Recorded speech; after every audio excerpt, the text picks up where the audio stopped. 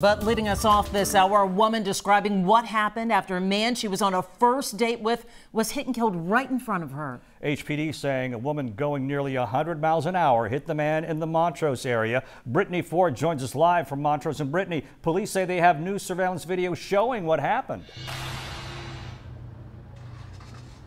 Well, yeah, Ron, and this debris here is really what's left over from what was a devastating ending to a promising first date.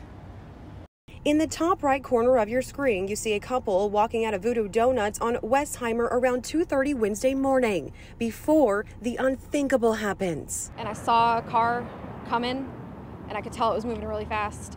I knew she wasn't going to make the curve. Houston police say a woman driving a Porsche 911 Carrera heading westbound on Westheimer at nearly 100 miles per hour struck and killed a man before slamming into this pole.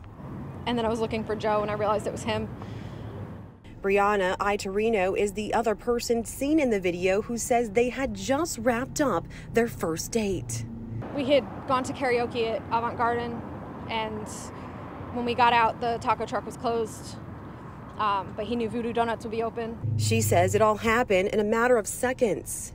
I couldn't act on that thought before it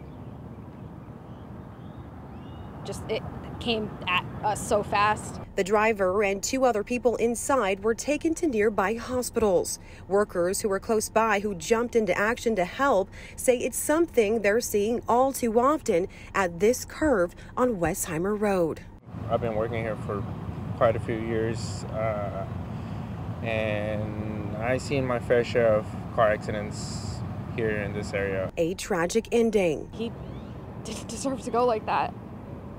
To what Itorino says was a promising connection. He was so sweet, and he smiled throughout the entire date.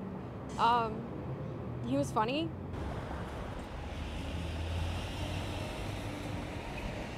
The driver is facing felony charges of intoxicated manslaughter. The victim in all this has yet to be identified. Reporting in Montrose, Brittany Ford, KHOU 11 News.